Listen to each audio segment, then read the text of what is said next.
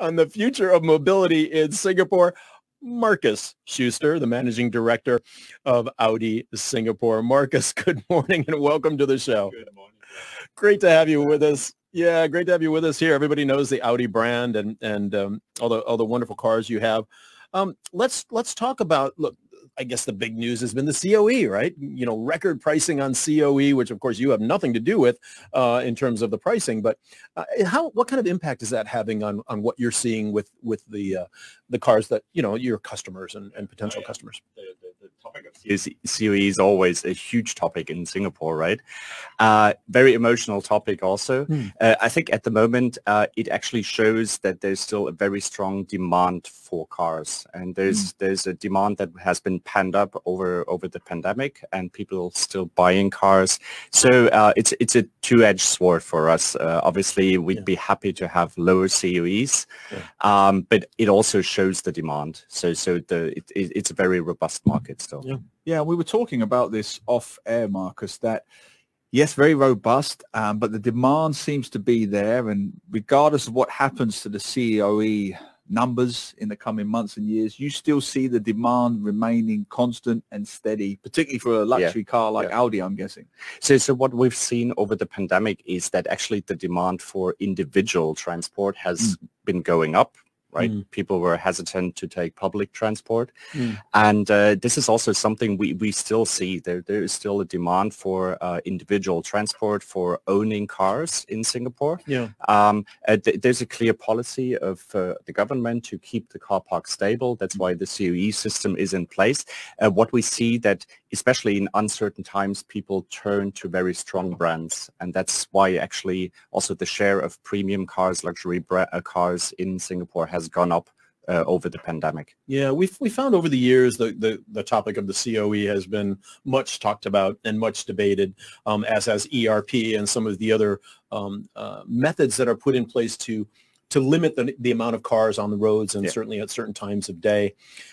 When you look at that system in Singapore versus what some of our friends have to deal with in KL or Jakarta or Hong Kong, or even London, where I've just come back from. as well, right? You know, the system, while most of us don't necessarily like the extra costs that are added, it has actually led to a more drivable, a more transportable community in Singapore than some of our neighbors nearby, has it not? Yeah, I mean, I've been, you can even look to Europe. I've been living in Germany for a long time, in Italy, and also when you compare it to some other big cities, you look at KL, Jakarta, you have an excellent infrastructure here in Singapore, and the infrastructure is right-sized to the amount of cars. So you have a development of the car population and the infrastructure that goes hand in hand, and that's why actually the traffic is just so fluid in Singapore, and you don't have any actual traffic problems in Singapore.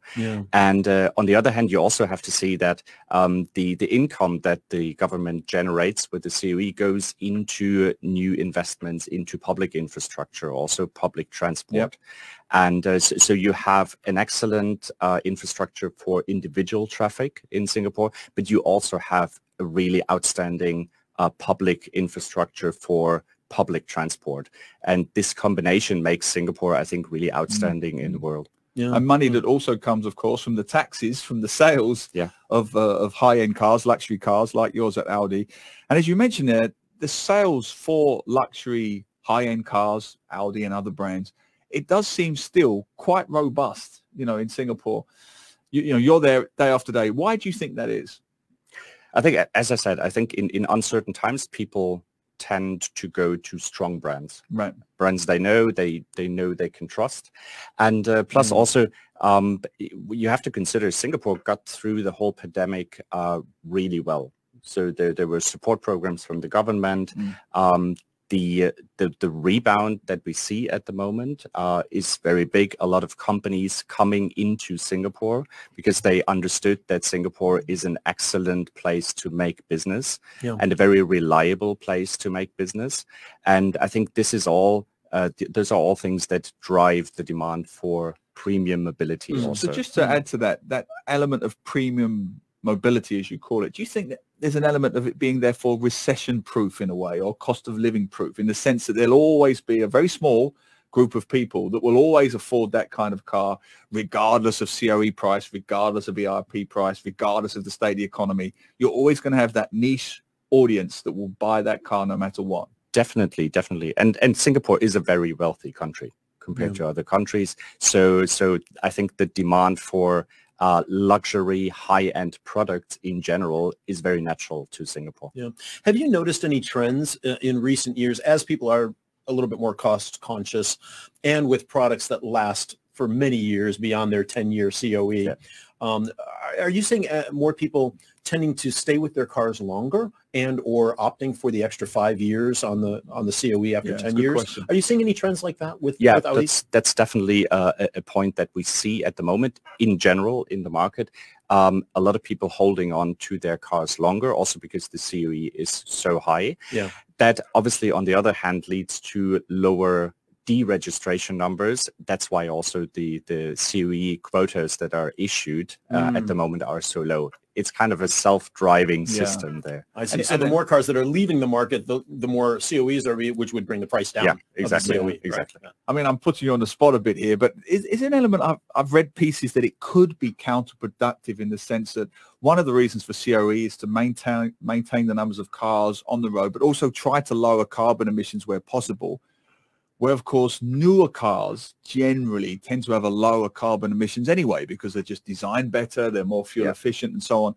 But we don't have as much of a high turnover of cars because like mine and Glenn, I mean, my car is almost 15 years old. Yeah.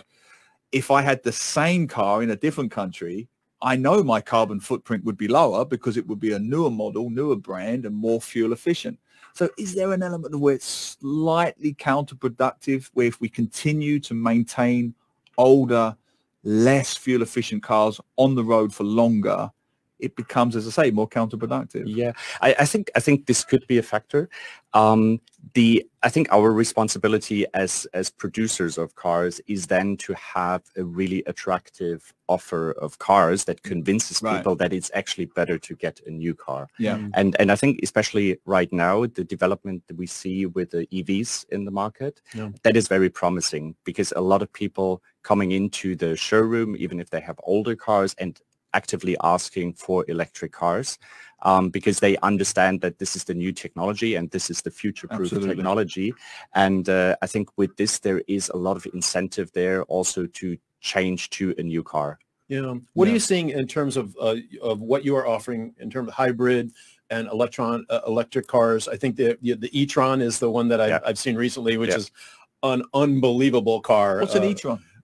Well, why don't you tell us about what you're offering in the hybrid and electric space? Okay, so Audi has a very clear strategy in the way that we say we go totally EV, so battery electric vehicles. At the moment, we don't offer hybrid models because we think this is just a consequent model to do. Right. Yeah.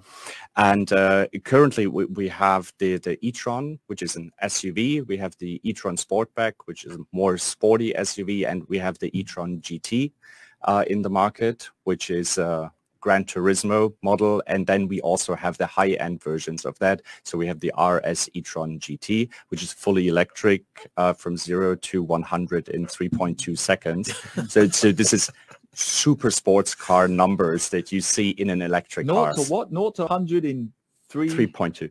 Wow, I'd need that in Senkan.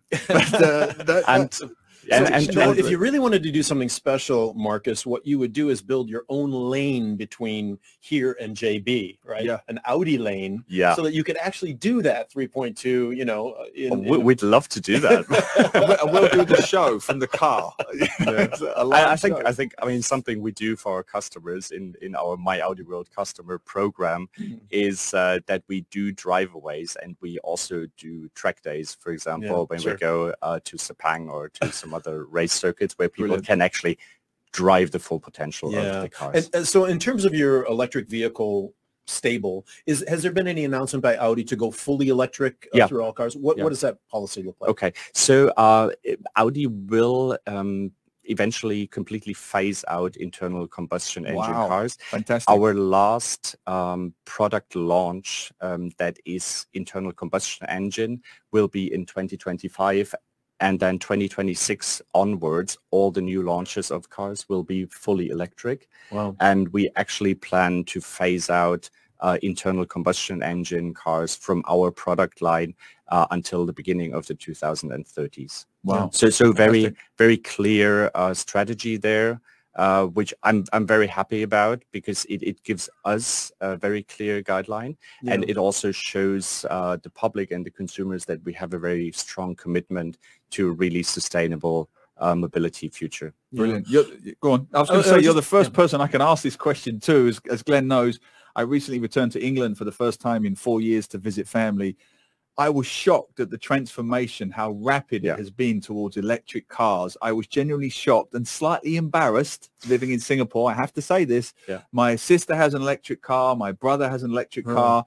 There are electric chargers everywhere in shopping centers, in public car parks, in service stations, and so on and so on. And then you come back here and I'm driving this 15-year-old car that still has a CD player because it's the only car I can afford. And there's not many charging stations in Singapore.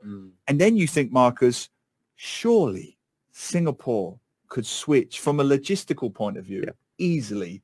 Charges in every HDB and condo car park, service stations, and you're almost done, because we never drive more than 30, 40 kilometers at any one time anyway. So the question to you, and I'm putting you on the spot again, are we switching to EV cars fast enough? And what more do we need to do in Singapore? Okay. I think Singapore started pretty late with this development. But as many things in Singapore, once the government decides that they want to commit to a certain direction, then there is a very fast pickup of this. And we've seen this with the introduction of the incentives and tax incentives for EVs in 2022, that since then the demand for electric cars has really gone through the roof. Really? And Singapore is the perfect place for electric cars, as you said. People drive 30 kilometers per day. So in 1 week, you drive less than you have in one charge. So actually also the infrastructure and problems that you have in other markets where you have range anxiety, it's something you don't have in Singapore. So and at the moment, we see an increasing number of charging stations also. We believe that we as a supplier, we have a responsibility there also. So we have our own Audi destination charging network that we are extending right now, where we want to offer destination charging solutions for our customers in places where they would go to anyways. So we have one charger at Orchard Gateway. We have chargers at our service point in Ubi and our dealership at Alexandra Road. And we will be extending this Audi charging network over the next months and years. Awesome. We're talking with Markus Schuster, Managing Director, Audi Singapore. And I had a chat with Rudy, your marketing guy, the other day, and he was mentioning, the range easily 300 to 400 kilometers on a charge, and this universal charger charging adapter, right? That's ubiquitous around Singapore. Seems like again, the relatively small amount that everybody drives here, everybody should be in an electric vehicle. Of course. Like, there's no reason not to be, right? For Singapore. Actually, to be honest, just considering the range, there is no reason. What we feel is, and what we see with many customers who are coming into the dealership, it's a lot about also educating and informing the potential customers for EVs and taking away that psychological block that it could be a problem for them, because for most of the people it's no problem. Most of them will actually find a charging station close to where they work, for example, or when they go to a mall. So it shouldn't be a big problem. Well, Ian has actually anticipated what was going to be my next question, which is, thank you for sending it in, Ian, which is, with the boom of EVs and exponential growth as demand grows, has Audi and other EV car manufacturers considered, his words, the doomsday impact of batteries? We've read stories about battery waste potentially being dumped 10 or 20 years time, whenever. Because I have read stories about the carbon emissions of battery production and this kind of thing. So What are we looking at with that, in terms of battery production, carbon footprint, and their shelf life, basically? Yeah. How long do they last? It's an excellent question, because if you look at the whole impact, CO2 impact of a car, it doesn't start when you start driving the car, of course, but it starts in the production. Yep. So what we are looking at Audi is to look at the whole value chain, and that starts with the production of the batteries, which is still is energy intensive. Yep. But for example, our plant that we have in Brussels, where we produce the e-tron, that is already CO2 neutral at the moment. And regarding the topic of battery recycling, it's a huge economic factor also for car manufacturers, because all the materials that go into producing batteries, they're very expensive. Yes. Yeah. So the OEMs, we have our own interest actually at recycling this, and there are already recycling and reusing or how do you say that? Reutilizing concepts for batteries. So what you can do is, one thing is you can recycle the batteries, you get all the prime materials out and you use them for new batteries. There are also other solutions where you use batteries, for example, as a backup storage for electricity. So if you have solar cells in your house, you might be able to use batteries that were applied in a car before, just to use that because to it's a store lower that intensity of use, to store that sort of energy. thing. Yeah. Well, that's neat. And I've read a couple of articles in recent months about just the understanding from the scientific point of view of how to recycle, how to make batteries more efficiently, but also how to recycle them more efficiently is growing with every year that there are more of these in the market. Absolutely. And so we don't know now. We don't know what we're not going to know in the future, right? Because it's in your financial interest to make it as efficient as you possibly can. Exactly. Right? And it's also a topic of getting more and more independent for the OEMs from the suppliers of the batteries, right? If we are able to build batteries ourselves, recycle the batteries ourselves, we get more independent. And especially through the pandemic, we've seen the chip shortage, we've seen there is a strong push in the whole industry to make those whole production processes more robust and more independent. Interesting. You mentioned incentives to switch to EVs in Singapore. Are there any more you would like to see or you envisage in the future? I mean, I'll give you an example. When I was with my sister in London, there are congestion charges in London, which are based on the ERP, by the way. The ERP. Or the ERP is based on that. On London, no, it's ERP. London's is based on the ERP. Right. And so they have ERP equivalent congestion charges in London. She doesn't have to pay them because she has an electric vehicle. She can drive, in theory, anywhere she likes in any place in the UK that has congestion charges, and she doesn't have to pay because she is not emitting any carbon from her car. Right.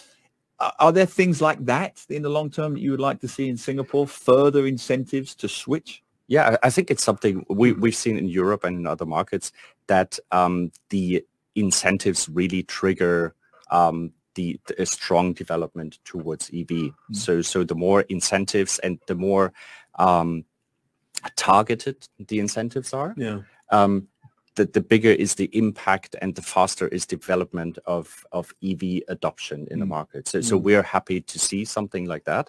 But I think also a very, very important role plays in the investment into charging infrastructure. And I think there is a very clear plan there with the green plan from the government here in Singapore, and also the smart mobility plan to implement these chargers. And that is, from our point of view, at the moment, the biggest concern that people still have. We're talking with Markus Schuster, the MD of Audi Singapore. And Markus, just to round out this conversation, let's look to the future. Let's talk about the future of mobility in Singapore. The government wants to go to a car light culture. Right. How do we achieve that? How do you, as a brand head who wants to sell cars, how do you look at that future of a car light society in Singapore? I think it's for car manufacturers. it's a very interesting question because we have to shift our paradigms. We have to shift the way we think about making business, and we have to become from car providers to mobility providers. And so we actually we embrace this development that we have in Singapore. What we see and what we believe in the future, we will provide more mobility solutions than just selling cars. Yeah. So what does that look like? So at the moment, for example, we already have a program which is called Audi On Demand, where also people who don't want to buy a car or can't afford to buy a car still have the possibility to drive an Audi for 1 hour, 2 hours, and up to several months that they can just rent the car. Now, that's a fantastic idea. It So is a in great theory, idea. a family wedding or Chinese New Year period or Harry Right. Raya. You got relatives coming into town. Right, in and out, in and Yeah. out. So you could do it. For, that's the future. That's a terrific idea. Because in a country where you have such a great public transport infrastructure, also you might not always need a car. But there are certain instances where you want to have the car, and then we should be able to provide that. And then we should also be providing really premium luxury experience with that. That's a great idea. Great Well, Glenn and I have to get up for this show early every Saturday. So if you could give us one from, say, what do you think, 8 to 12? 8 to 12 would be, 8 to 1. Let's just call it 8 to 1. Okay, just to drop us off and pick us up. We're up for that. Yeah. Audi On Demand's there and for a driver. you. We want a driver as well. Yeah, absolutely. Don't trust me with an Audi. No, heavens no. Great conversation. Markus Schuster, thank you so much for being with us. Appreciate your time today, and we'll be looking out for the rings, the logo on the hood of your cars around town, as we say, especially those electric vehicles. Yeah. Fantastic. All right. Thanks so much for having me.